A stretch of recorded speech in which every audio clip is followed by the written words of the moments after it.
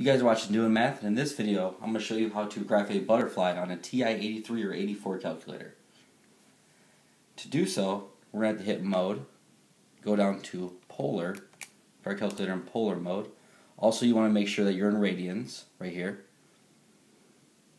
Now I'm going to go ahead and hit Y equals. If you see here, I've already inputted my equation, which is also posted below if you guys want to give it a try.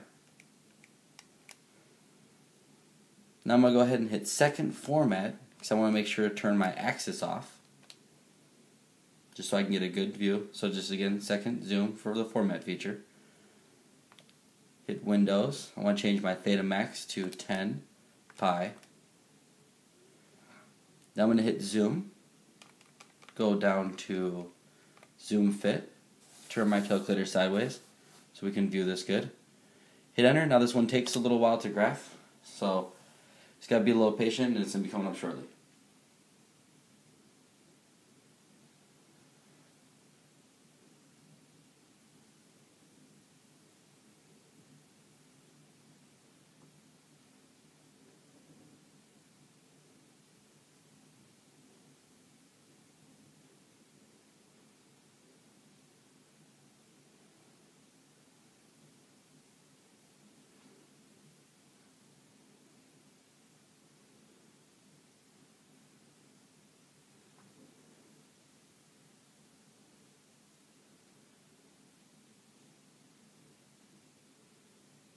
Alright, and there it is. If you want to see any more videos, just post a comment and please subscribe.